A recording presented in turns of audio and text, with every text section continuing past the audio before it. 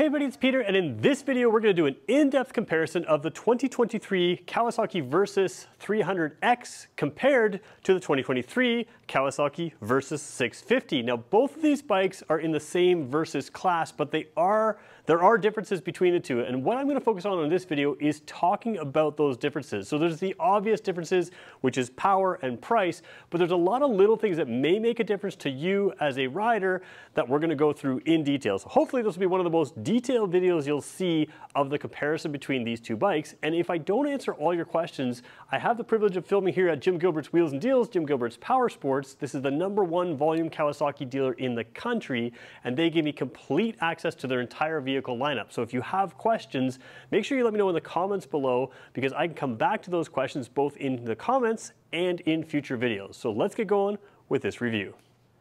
So the Versys lineup is an interesting one in Kawasaki's lineup because Versys started out by standing for Versatile Systems, and both of these bikes and the Versys 1000 really still fit that acronym. They fit Versatile System motorcycles.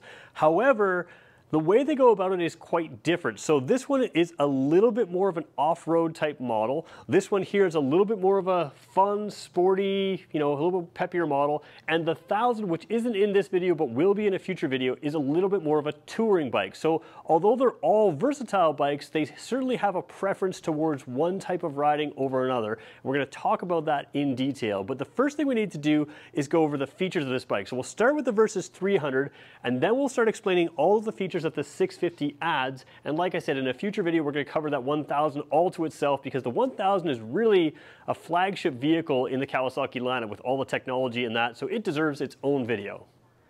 So starting with the Versys 300X, the first thing we have to point about all of the Versys lineup is it is a little bit of a taller bike. Now I'm going to talk about this as a great beginner bike, but if you're 5'2", it's going to be a tall beginner bike. So I'm about 6 feet tall. I just want to show you what it is for me to jump on top like this. I am flat-footed here, so it's not that tall. The seat really scoops down on this one compared to other models, but you can see when you sit on any of the Versys model, you're going to be very, very comfortable. You've got good wind protection. You've got a nice spread to your bars here. Depending on the model, you've got a little bit of extra wind protection on your legs, a little bit less on this Versys-X 300 or 300X than the Versys 650, and again, a little bit more on the Versys 1000, but you do have good wind and weather protection here to start. So that's a real key piece of the system. Sitting on here, you can see again, very comfortable, very upright. You don't have any extra weight on your wrists. The seat is very comfortable on all of the models, so that's something that you should be aware of. And the one thing with this is when you start researching the Versys 300, you're going to find out that it started with the Ninja 300 engine. That's something to keep in mind. There is now a Ninja 400, and they don't have a Versys 400. Some people will complain about that and say, well, it should have come with that. And to be fair, that would probably be a great bike as well. But that doesn't diminish the fact that this is a really, really great bike. So I love the Versys lineup. This bike and the 650 are two of my favorite bikes in the Kawasaki lineup. I've actually owned the 650 in the past, and I would happily own this one. And if you're a beginner, one of the great things about this versatile system type bike is it can really tell you the type of riding that you want to do. So this one, we're going to show you the wheels and tires in a second, that are a little bit more off-road. Now these are not off-road bikes by any stretch, but it does allow you to go off onto dirt roads on this particular model, and that's exclusive to the Versys X 300. That's what that X stands for. None of the rest of them are off-road bikes at all. We'll talk about that when we get to the wheels. But you do have the ability to comfortably take a passenger here, which is a really nice thing. You have the ability to take some luggage up here, and you can add accessory hard bags here. So this one comes from the factory as you see it right now.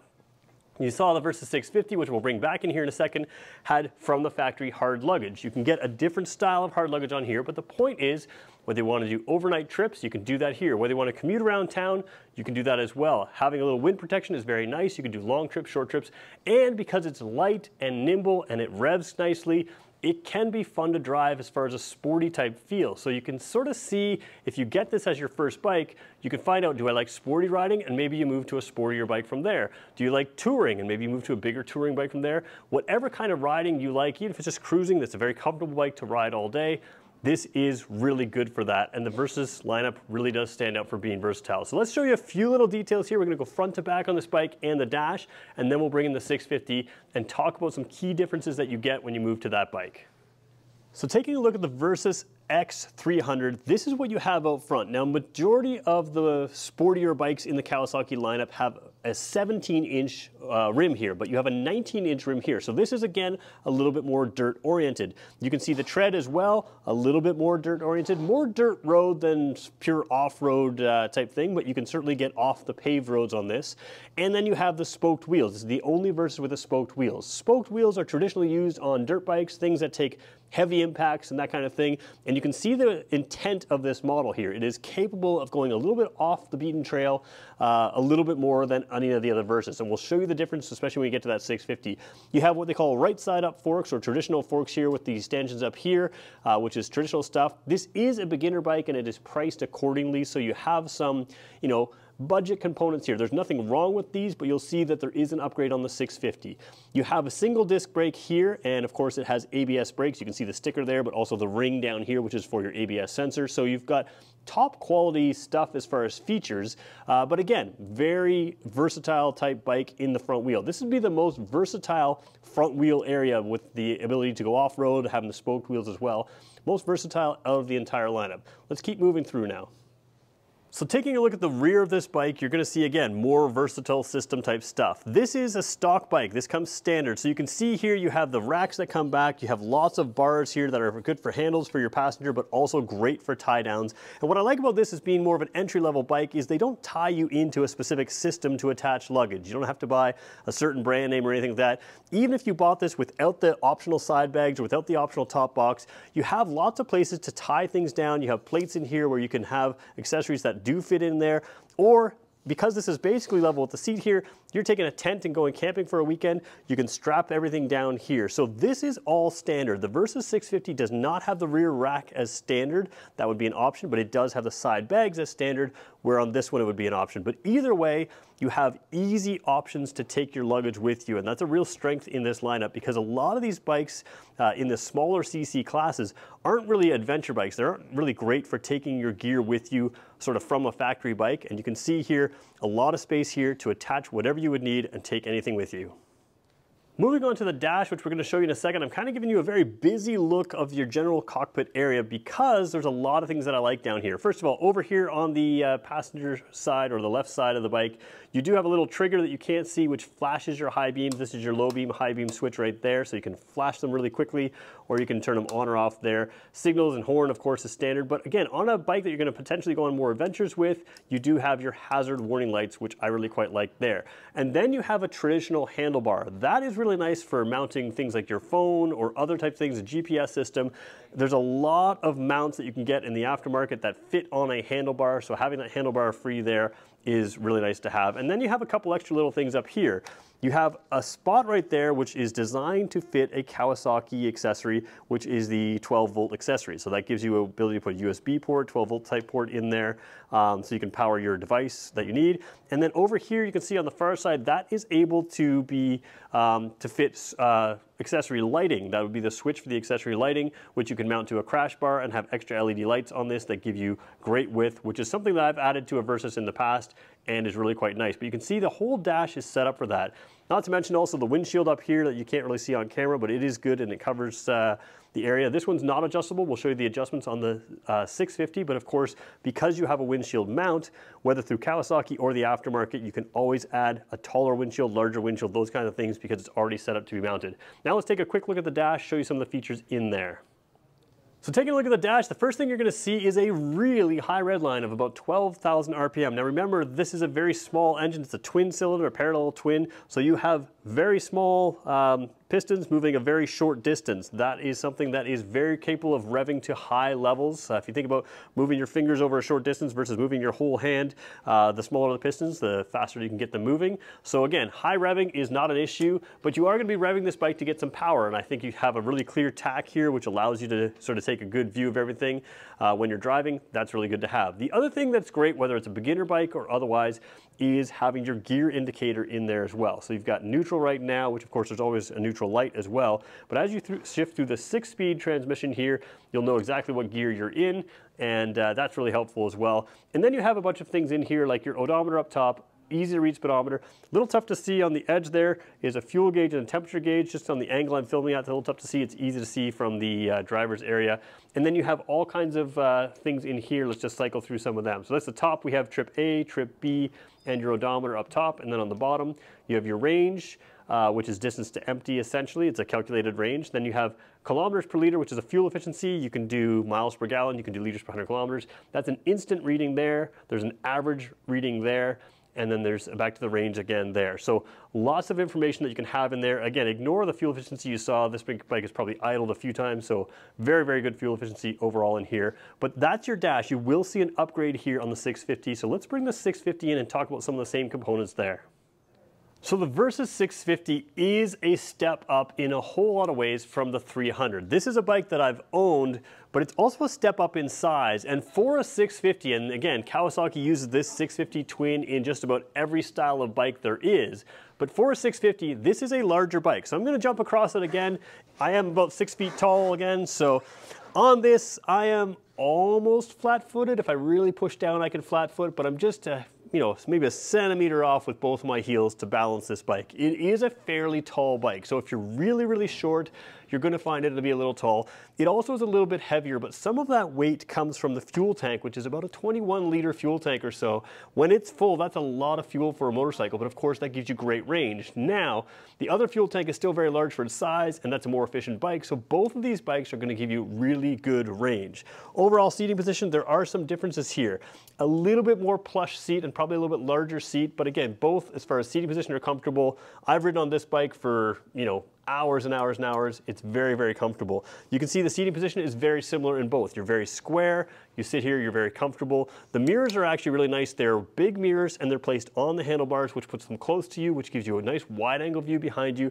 And the windscreen. We're going to talk about the windscreen in a second because it is more adjustable, but you have a little bit extra body protection.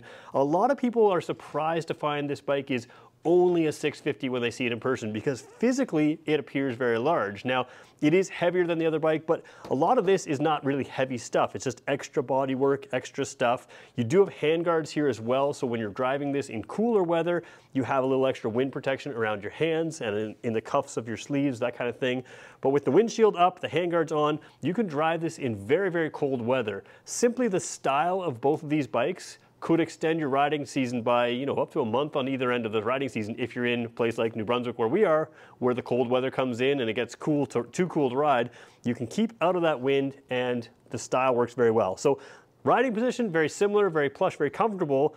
Definitely feels like a little bit larger bike, but not too large. Now let's start taking a look at some of the key differences because there's a whole lot of things that this bike has that not everybody realizes.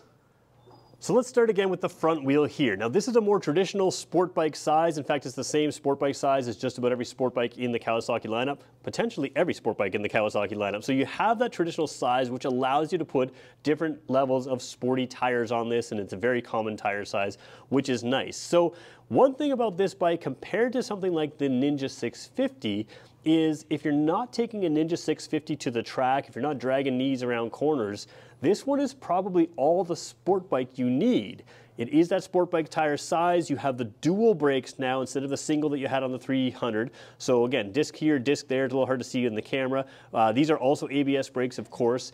And then again, the upside down forks here. So this is the only 650 in the lineup with the upside down forks. This is what you see on more high performance bikes. And again, even the Ninja 650 doesn't have these. That allows you to have a few different things. First of all, there's less unsprung weight here, which is what you want. There's more stiffness up here, which is what you want. And it allows for the only adjustable suspension in the entire 650 lineup of Kawasaki. So that gives you really the ability to customize this suspension very well. So it really is the sort of peak 650, the top of the line 650 in the Kawasaki lineup, and it really shows. So one thing you lose from the Versys 300X is a lot of people see the adventure styling, adventure bike styling to this bike and assume that this is an on and off-road bike. It really is not. From the oil placement, oil filter placement, from the tires, from everything else, even the suspension settings, this is an on-street bike. This is a sport tourer all through and through. And one thing I really like about this, it is still very, very nimble compared to something like the Versys 1000, which is much more touring bike, a little bit less nimble than this. So you really have a sport bike feel to this while you're in a comfortable seating position. Now let's move through and look at some of the luggage. So when we talk about the luggage of the Versys 650, this bike wasn't always sold with these bags standard. For 2023 it is, and that's a great feature. And there's a lot to these bags. First of all, you have the standard key, the ignition key that works there, and that allows you to unlock these and open them up. Once you open them up, you've got this Velcro area here. You can actually get soft bags in here, which you could take them out and take them into the hotel room or something like that if you were staying at a hotel. However, these things also can be detached by pulling this up, banging them back a little bit, and they'll come off, and they come off in seconds, and that allows you to take the hard bags off and take them everywhere with you. So you can have that sport bike kind of look to the back end, or the touring bike, and again, they're all lockable with your key. So when you're out touring somewhere, all your gear that's in here is safe. Now this one doesn't have a rear rack installed. That can be something you can put on as an option. You can see there's two little spots right here. If you take a closer look, that allows you to put a rear rack on. And this bike can have a top case as well. So you could have side bags and a top case. The best thing about all of that is you'll have more space than you would ever need. This fits easily a full face helmet and then still has space to spare. You have the same thing on the other side, and then you can put an even bigger top box on the back, and you can take all the luggage you needed. Now, if you're gonna take two people, or if you're gonna take a lot of luggage, it's good to have adjustable suspension. And the rear suspension here has the preload adjuster right there. So as this sags with some weight, you can bring that sag back out with that preload adjuster. And again, it's the only 650 in the Kawasaki lineup with that preload adjuster in there. So it's all set up to do what it's designed to do very, very well.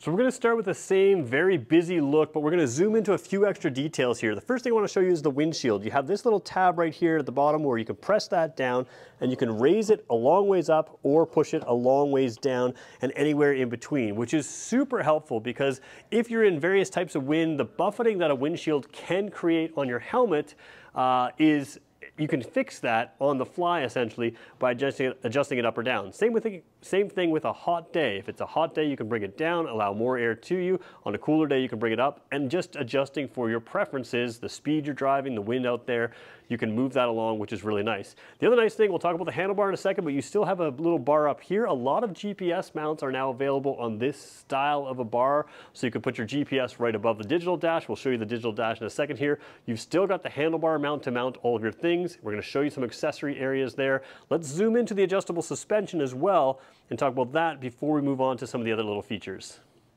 So this area is a little tough to film, but each fork tube is different. You have this style right here, which is your preload adjustment, and you can't see on the bottom, but it's very clearly H and an L, so higher and lower preload adjustment right there. And of course, that's nice because when I first got my bike, my Versys, I found it was set up a little soft for me. I wanted a little bit sportier ride, so I was able to firm it up. But of course, if you want a little bit more plush ride, you can soften it up and adjust it right there. Let's just show you the other side really quickly.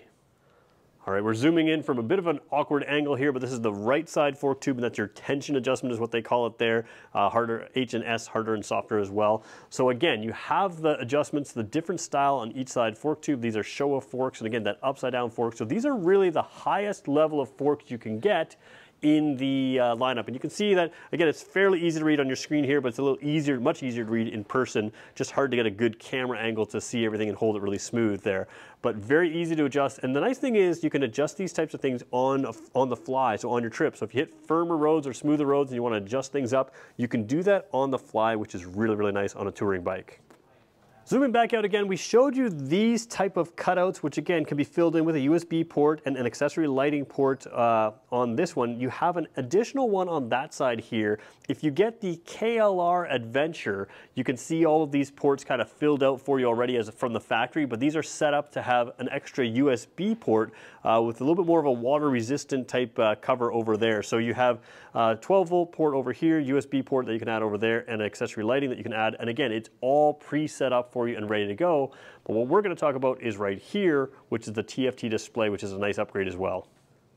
So taking a look at this TFT display, you're going to see some glare in there. I actually left that in for a reason because the key with these TFT displays is they're actually very easy to see. And now I say that maybe I left a little too much glare in there. Again, compared to daylight, it's very easy to see. You can see the rev counter up there.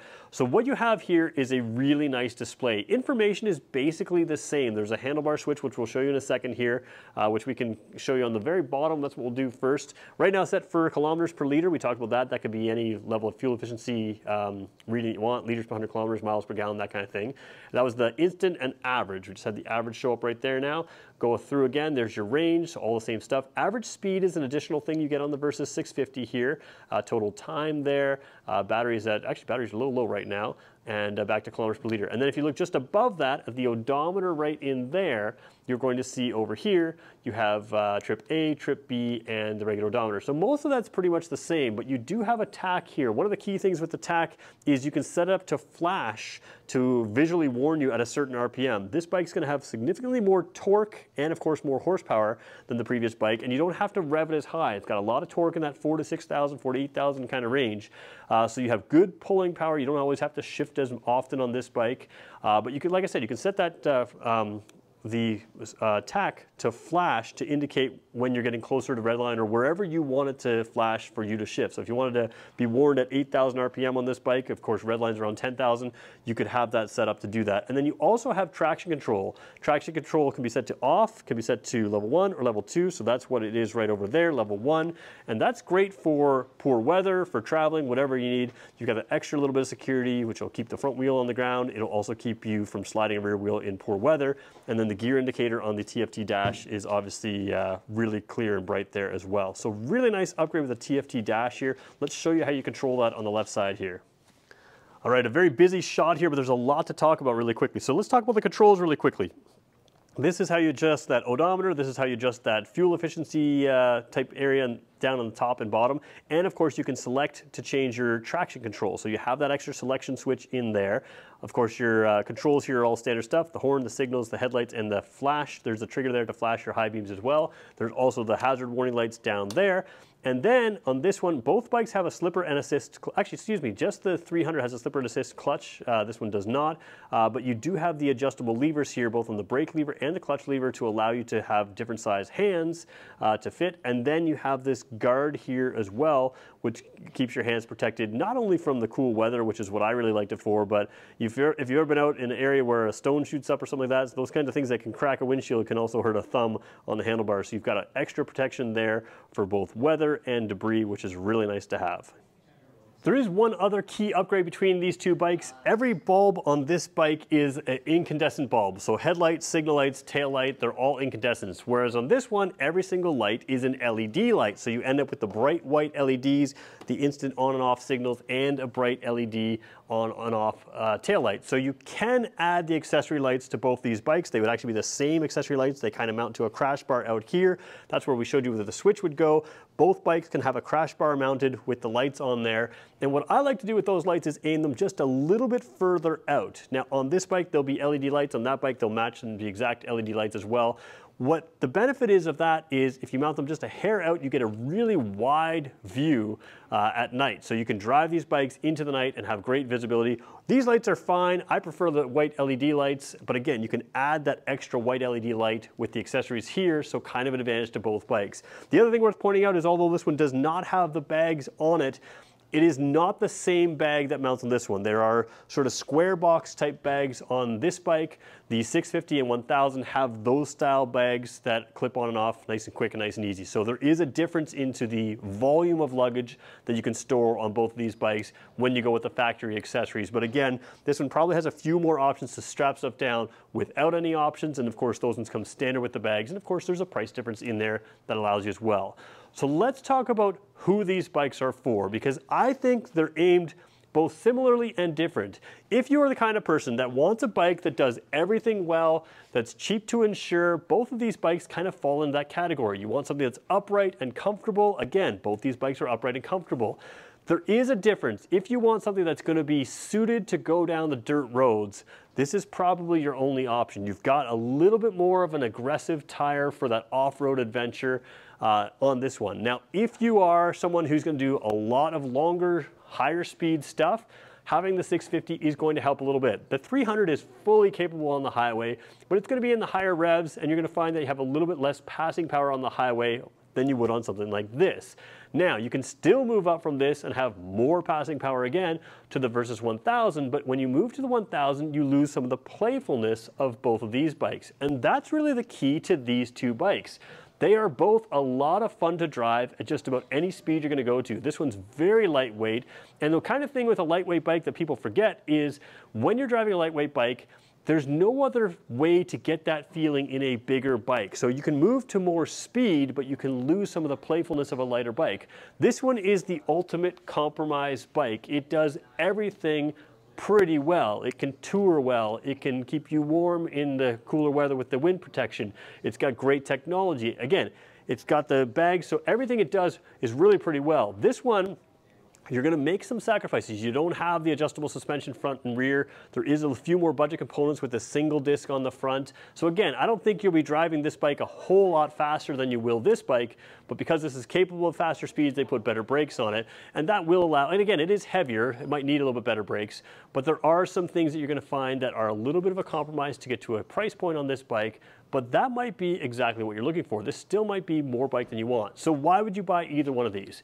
If you want something that's versatile, that you can do all kinds of motorcycling in, whether it's an all-day trip or an around town thing, whether it's a big adventure or just a short trip to the store, if you need some luggage and need to be able to take things along, these bikes are both really good for that.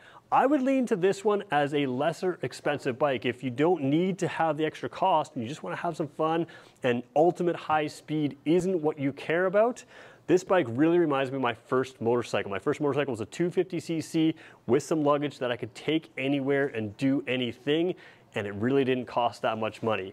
If you need a few extra luxuries, the adjustable suspension can make a difference. Now, you may be the person who sets it once and forgets it, so maybe it's not a huge deal for you. A little bit better brakes, a little bit more sporty on-road feel, a little bit more playfulness at higher speeds. This bike is going to give you all of that. There's not a lot of bikes in this class that do what this bike does as well as it does, so both are worth considering. And you can tell me yourself which one you prefer. So again, if you own these bikes, let's fill the comment section with what you like about these bikes so other people can see. And if you have questions about them, make sure you let me know, because I can make sure that I come back to these bikes both in the comment section and in future videos. And if you want to see them in person, they are both right here at Jim Gilbert's Wheels and Deals in Fredericton, New Brunswick, Jim Gilbert's Power Sports. This is the #1 volume Kawasaki dealer in the country. They've got a massive showroom. It's a great place to come see all the bikes you want to see. So thanks everybody for watching.